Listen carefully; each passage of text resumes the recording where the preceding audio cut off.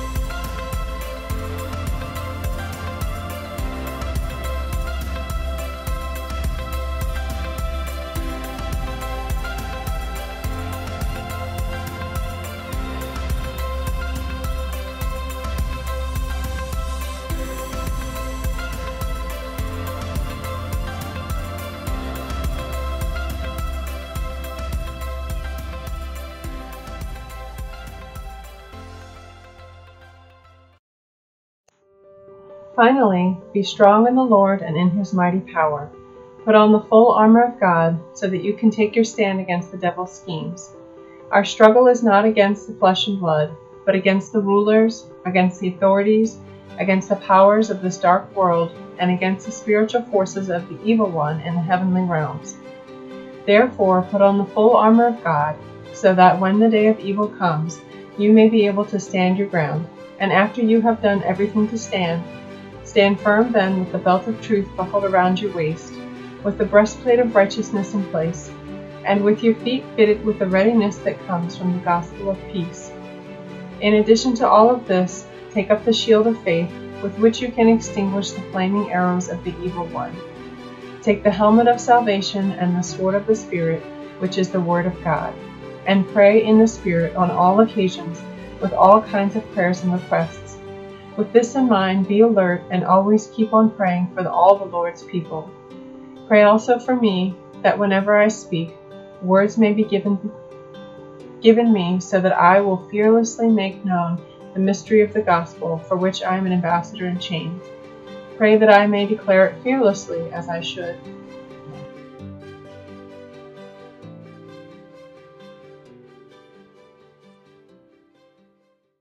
Hey United, years ago I was at a marriage conference with my wife. If you've never been to a marriage conference before, just imagine hundreds of couples being together, getting Starbucks lattes in the morning, sharing ice cream at night, whispering sweet nothings to each other in the session, frolicking through the hallways of a hotel and conference area, and that's a marriage conference. And it seems like everybody's marriage is perfect in these places, but the reality is we're at a marriage conference.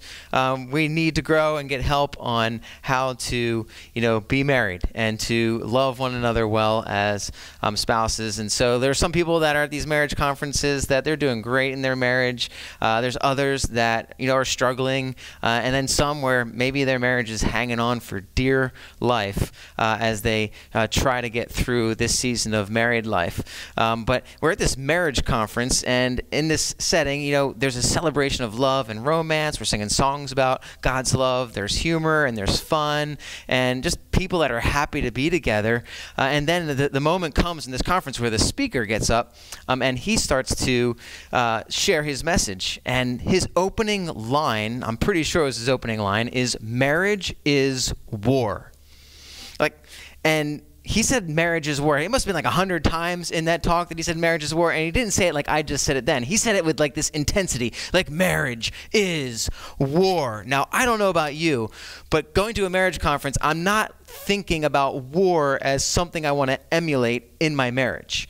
When we think about war, we think about whether it's hand-to-hand combat, or we might think about other things like, bombs being dropped, guns being shot. I love war movies particularly, and when I think about the war movies that I love, there's a lot of blood and gory scenes in that. So some of my favorite movies are Lone Survivor, Hacksaw Ridge, different, war movie, Braveheart, man, that is really gruesome, and it's a war movie. And so when I'm thinking here at a marriage conference, and the speaker says marriage is war, it zaps all of the fun and love and romance out of the room, and I start thinking about, oh my goodness, what have we signed up for in this marriage conference?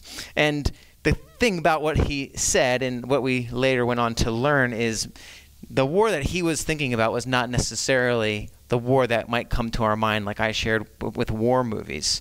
Instead, he's thinking about a different kind of war. It's a war that's actually happening in our world today. We don't always live aware of this kind of warfare, but America right now is under attack from other nations in this kind of dirty war, where there's other nations that have these the troll farms where they're just scrolling through the internet, social media, figuring out what could cause fear, division, hate, anger, and disunity in our country, in our lives, in our relationships. And they're really good at it. And so on Facebook, there's a couple of different accounts that have been removed from Facebook because they figured out these weren't actually American citizens that had these Facebook accounts, one was called Being Patriotic, another was called Progressive View, another was called Blacktivism, and there were literally hundreds of thousands of followers who were Americans following these accounts made up from professionals in other countries that are just trying to get us angry at one another. And they do a great job. Even in Americans, we don't need help hating each other, but they do a better job of helping us hate one another even more in America. And so this is being revealed. This is the kind of warfare that's kind of happening right now. And I'm not sharing this as some conspiracy theory. It's just the reality of the world where they can target you and me, and they can think about what time of day are we going to be emotionally manipulated, and we could be targeted by these people. And I'm not trying to stir any fear in you, but when I think about this kind of warfare that's happening right now to our country and to you and I, this is nothing compared to the spiritual war. Nothing compared to the war that is taking place spiritually. Now, I know as soon as I say a spiritual war, some of you might have red flags going up. All right, weird, freaky. We're going to talk about a spiritual war. And the reality is people who don't follow Jesus or don't believe in God will mock and make fun of people who believe in angels and demons. But if you read the Bible cover to cover, you're going to see lots of angels and demons. You're going to see the Bible talk about a supernatural war that is taking place that affects you and I in our everyday life. And so when the speaker said marriage is war, he wasn't talking about spouses being angry at each other. He was actually talking about a different kind of war. He was talking about the real enemy in marital conflict is Satan.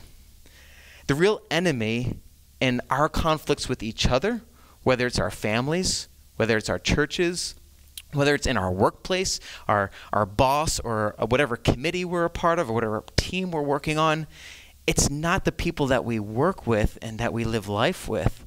The real war as a follower of Jesus is against Satan. And our enemy is him who is the enemy of Jesus. And so when we think about warfare, and we're going to talk about and end our Made for More series with talking about spiritual warfare, because that's how the book of Ephesians ends. It ends with talking about a spiritual war as we as a church talk about being made for more and wanting to move forward with the mission of God, growing in the fullness of Jesus, going to all the world. There is somebody that wants to stop that. And in fact, I believe he's doing a great job of stopping it right now. He's doing a great job through COVID having us argue about masks. He's having a great job through the racial tensions having us argue and not have empathy or compassion or understanding. And all the fighting and division that's taking place, I think Satan is loving what is happening in 2020. And what we're going to talk about right now is not some concept of spiritual warfare that is weird or freaky, but it's actually incredibly practical. Like, I think you're going to be surprised by how practical it is. So if you get weirded out by this kind of stuff, stay with me, because I think this is going to be incredibly helpful for us as we look at Ephesians 6 and how does Ephesians 6 help us live a made-for-more life, bringing the fullness of Jesus as we think about a real war that's taking place spiritually. So let's read Ephesians 6, starting in verse 10. Finally, be strong in the Lord and his mighty power. Put on the full armor of God so that you can take your stand against the devil's schemes. There you see it. There's the devil's schemes that people are being warned against. Verse 12 says, for our struggle is not against flesh and blood, but against the rulers, against the authorities, against the powers of this dark world, and against the spiritual forces of evil in the heavenly realms. So if you need to hit pause right now and reread that, feel free to reread it, because that's being written to human beings, to people who are followers of Jesus Christ, and they're being told your war right now in your marriage or in your workplace or in your church or whoever you feel like you're in conflict with, it's not actually against them. Do you see that? Your war is not flesh and blood war, meaning people. Your war is a war against spiritual powers, authorities, rulers. That's exactly what it says. That's what Paul is writing to the Ephesians church about. And so as we wrap up this series, and the fact that we're called to move the mission of Jesus forward, bringing the fullness of Jesus to the world, we need to realize that we are spiritual beings doing a spiritual activity that has spiritual resistance. And so as we want to move forward, somebody wants us to move backwards. There's an enemy he's sneaky. It says his schemes. So he's sneaky and tricky, and he's making you probably think right now, like, this is overly dramatic. This teaching, I'm not going to deal with the spiritual warfare stuff. And he would love it if you believed that right now, if you ignored this section of the Bible. But this is true. Like, there's a spiritual war happening, and friends, like, we can't win this battle on our own. We need God. And in order for us to move forward with the fullness of God, we need God's help. We need his power. We need his strength. And so because there's spiritual forces at work, there are also God's spiritual forces at work for our good. And God gives us actually a couple of clear handles so to think about this war. And one of the first clear handles is to think about where this war is taking place. It's not a war that's like out there, that is in, the heavenly realms. It's taking place outside of us. It's actually a war that's right here. It's in our mind. And if you don't believe me, let's go back to Genesis 1, because there's just two real easy points for us to grasp. And the first is, this war is waged in your mind. That's where it's at. That's how simple and practical this message is going to be. It's not about reading a book about how to fight spiritual warfare with certain types of prayers or certain types of activities and crazy weird things. It's just about acknowledging, where is this war waged? First, it's in your mind. And so in Genesis, when we see the world created and Adam and Eve are living in a world that has no sin, in the presence of no evil, and enjoying one another and enjoying God's creation, the enemy shows up. He shows up disguised. And what does he do? He just says a couple of quick things there in Genesis, in those first few chapters. And one is, did God really say that? And he's starting to stir up unbelief. Is God really who he said he is? Is God really good? Does God really love you? Is God really for you? He's questioning and stirring up unbelief. The second thing he then says is, you're not going to die. If you sin, if you do what God told you not to do, you'll still be fine.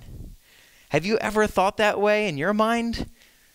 You know what? God didn't put that thought in your mind, and you didn't come up with it on your own. The enemy is actively putting these thoughts in our minds. He's the arch enemy of Jesus Christ, not wanting us to follow Jesus, and so he's always going to question the character of God, the goodness of God, and he's always going to question us and how we follow God. Another significant example, and if you see that example, it's all in the mind, right? The only way he is trying to get to Adam and Eve is by asking a question and telling a lie. He does nothing else in that story. And there's another story. It's the epic battle of Satan and Jesus. And when you read this battle before it takes place, Jesus is baptized. He's being introduced into his ministry. And what's important to think about in that baptism is, what does God say about Jesus? Because that's really important. When Jesus is brought out of the water, God says, "This is my beloved Son. I am pleased with him." Two huge things for the identity of Jesus. If you're a follower of Jesus, you are his son and his daughter because of Christ. And God's pleased with you because of Jesus. How often do you question if that's true? Who's making you question if that's true? Where is the spiritual war taking place? It's in the mind. Because what happens is, when you see Jesus and Satan square off, Satan comes and says, if you're really the Son of God, the first thing Satan does to try to stop Jesus from bringing the fullness of Christ and love and healing and hope and peace to the world is to question who he is. And every temptation, there's 3 temptations, we're not going to talk through all of them, but each one starts with, if you really are the Son of God. He's questioning, he's getting Jesus, he's trying to mess with his mind, the same way he messed with the minds of Adam and Eve. But thankfully, Jesus resisted that. He knew where the war was. It was in his mind, and he needed to think rightly about who God said he was. So when you think about, man, I'm a loser, nobody likes me, who do you think put that thought in your head?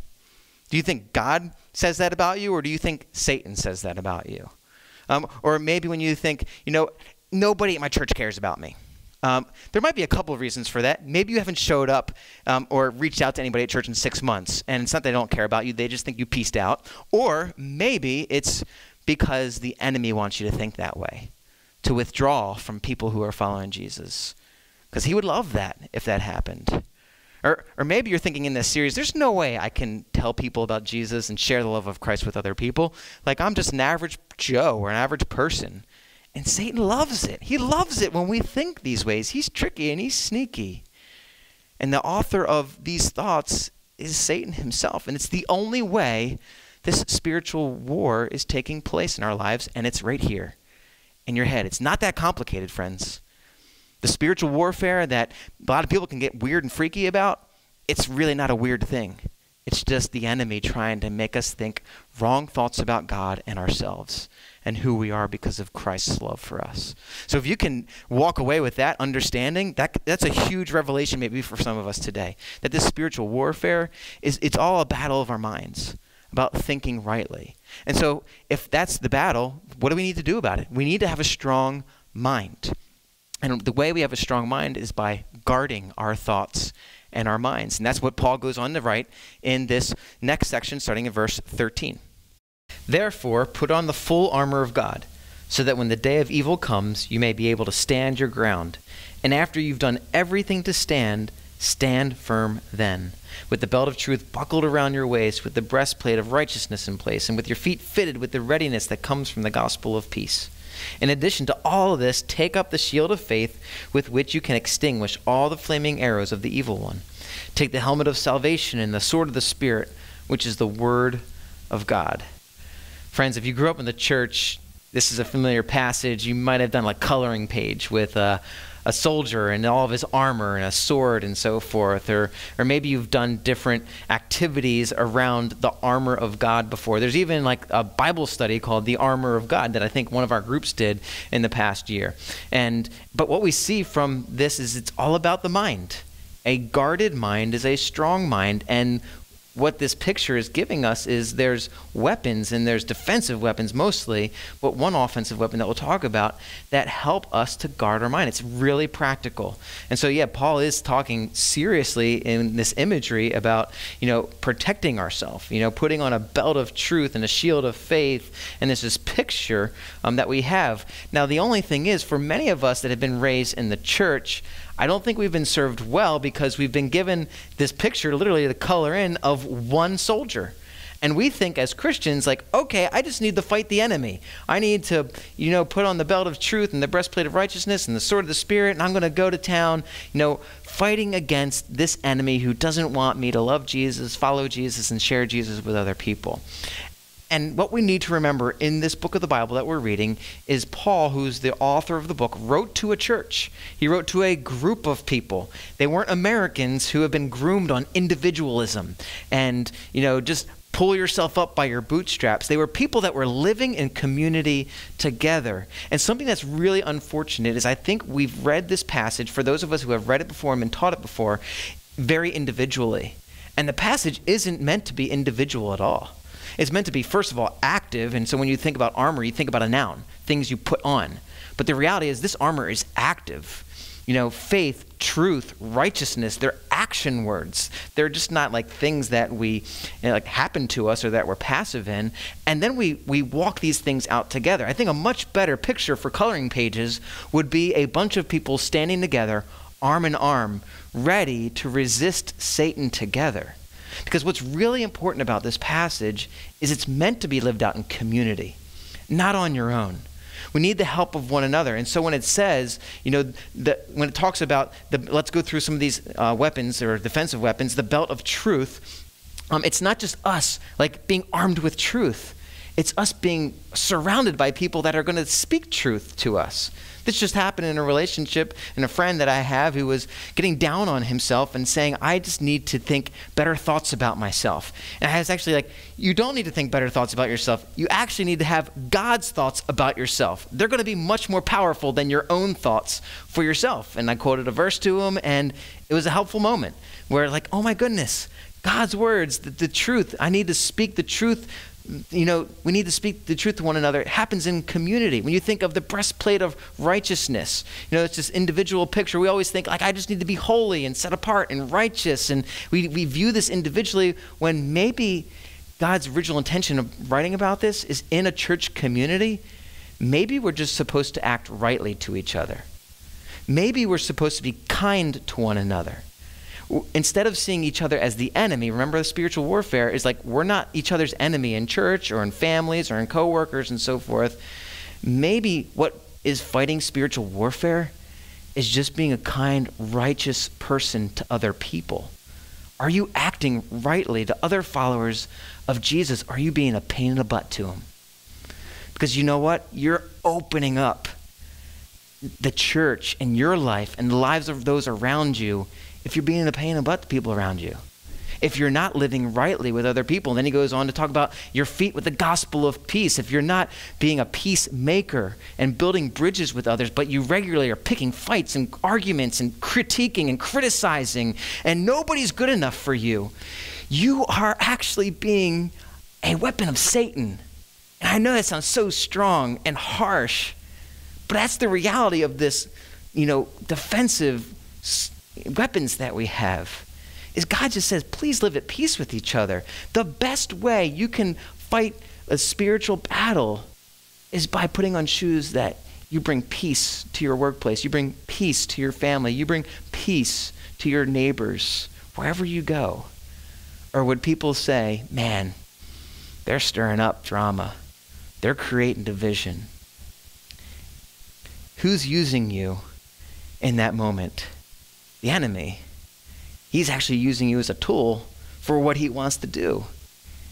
These weapons are meant to be lived out in community, and when community gets ripped apart, that's where Satan loves to jump in and mess things up, mess people's lives up, help people get off track with Jesus Christ.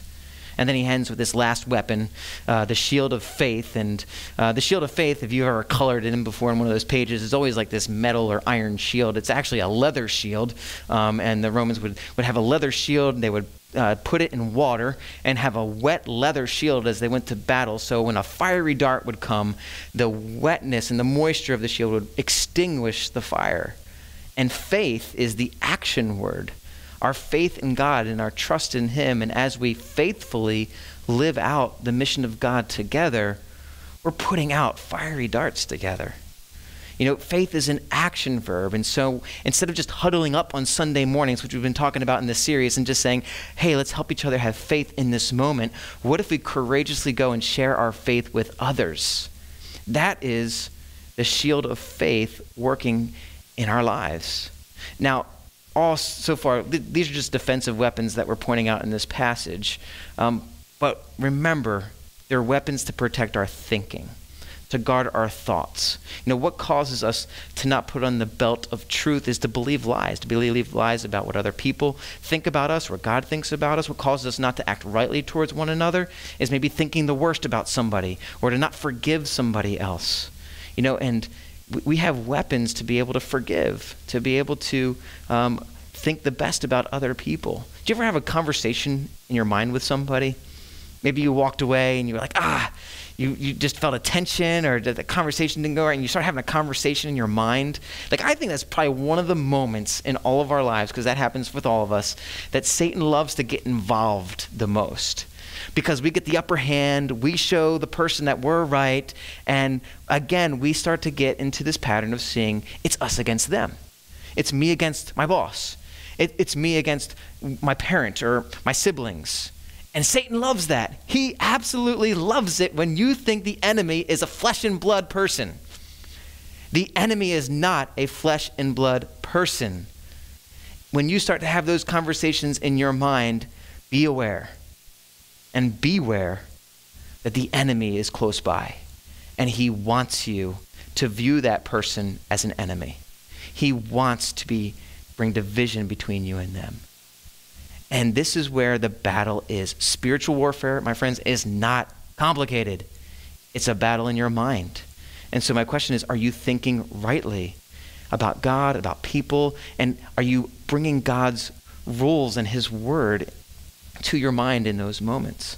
You know, as a pastor, a father, and a husband, so those are 3 titles that I have. All 3 of those titles, I'm in the position where I make decisions for other people. And you know what? You better believe people don't like my decisions in all 3 of those areas. You know, like, hey, let's come together, gather, and you know what? We're going to wear masks. Boom. Who would ever thought masks and church would be one of the most divisive issues of our day? But it is. And people are angry about wearing masks or not wearing masks and freaking out one way or the other. And I have to make a decision one way or another. And the enemy would love for you to stop coming to church because of a stupid mask. Who is winning, my friends? It's not a me against you decision or an us against them. As I make decisions about being a father, and I tell my kids, I don't want you to go to this environment. I don't think it's healthy for you. I want you to be safe, and rather I'd have you be a part of this environment. Sometimes my kids might not like the decisions that I make, but it's not me against them making decisions for their good. And the enemy would love for us to just live our lives thinking that we live in a flesh and blood war with one another instead of a spiritual war where he wants to mess up all these relationships. And friends, here's the thing. God gives us one critical, I've already accidentally said it, weapon for us to fight, because it's not just defensive weapons that we have, but we have offensive weapons too. And so the illustration goes on with this final weapon, calling it the sword of the Spirit. And in case Paul is worried that his audience is getting lost in translation, because he's giving them an analogy, but his analogy has real handles to it. He says, the sword of the Spirit, which is the word of God, meaning the Bible. If you weren't sure what the sword of the Spirit is, it's the Bible. And so if you go into a shootout without a gun, you're going to lose. If you go into a fencing match without a sword, you're going to lose. You might have the best defensive strategy, but if you don't have one offensive weapon, because he only gives us one, you will lose. You need the word of God. If you try to bring the fullness of Jesus to any place and space of your world, whether it's just your personal walk with God, your marriage, your friends, your coworkers, anybody, without having the word of God fill your mind, remember this is a battle in our mind, you're going to lose. You're not going to win. And the sword of the Spirit is your weapon. And if you don't open your Bible, you are fighting without a weapon. Friends, don't do that. Open the Bible. Get the Bible in you. Get it in you so much that some of the writers of Scripture say, "Have I hidden your word in my heart?" It's in their mind so much that it goes into their heart and it affects their emotions and their full being. We need to have God's words in our minds so that we can think rightly about God, so that we know right away when the enemy's talking to us. So we know right away the enemy's trying to mess up my marriage by having me think the worst about my wife right now. That's not true. I'm not going to believe it. And if it is true, I'm going to ask my wife and have an honest conversation with her, or whoever that relationship might be for you. Friends, don't go into battle without a weapon. The most epic battle that I mentioned, Jesus and Satan, what does Jesus do in all three of those temptations? He quotes the Bible. He had the Bible in his mind, and it's what guarded his mind, and it put him on the offensive. And what happens when we go on the offensive in this spiritual warfare concept? Satan runs.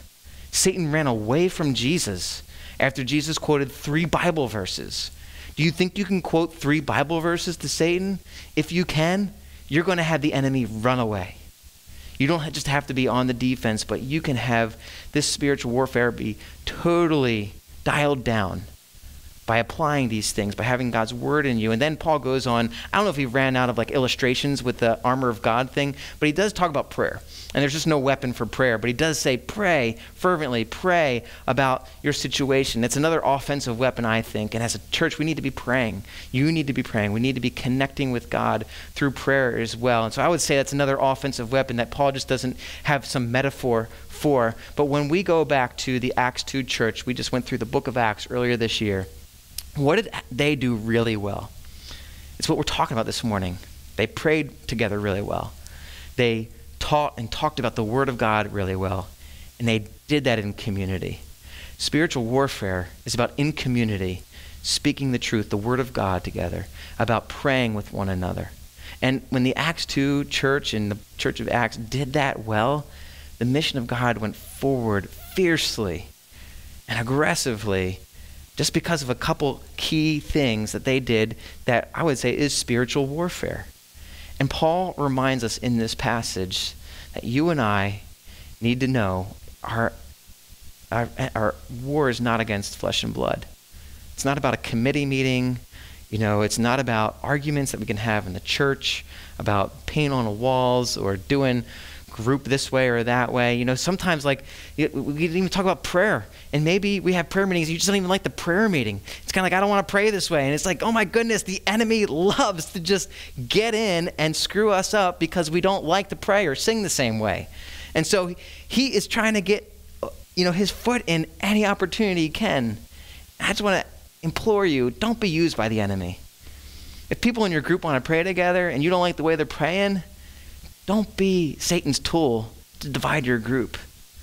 If you don't like, wearing masks or not wearing masks to church, don't be a tool of the enemy. You be used by God to bring unity. Come on, church. Let's unite together. And let's not give in this war to Satan. It's really simple.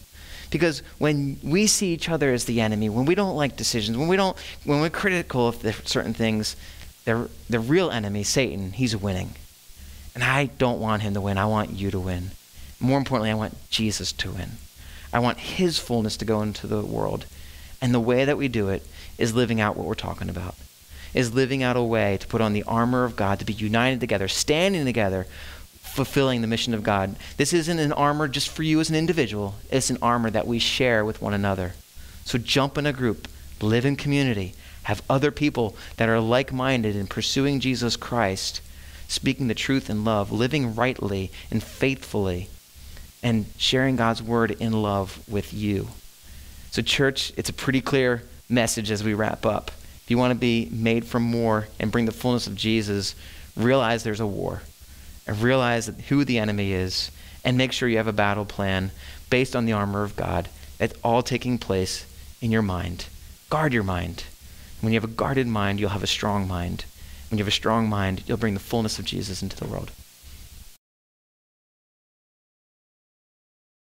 All right, friends. Well, while we're closing out this Made for More series, it's really not the end of anything. It's the beginning of just continuing to press into being the church that God has called us to be, to bring the fullness of Jesus to the people and the places that we've been called. And so, as Tim said, the enemy hates that. He doesn't like that. So I just want to encourage you, press in, take time, spend time with God in His Word, pray with one another, and just be encouraged by other followers of Jesus around you. Don't do that alone, and then go out and spread the gospel and take the good news of Jesus everywhere. And so just as a reminder, there's a really practical way that we can all do that together corporately as a church next week in our small groups, as we're going to be going out for Surfest and serving our community. So if you haven't already signed up, again, make a note of that on your check-in form. And we can't wait to see you out there next week serving. Again, we won't be here, but we'll be back next week together online and at Hannah More. So hope to see you then.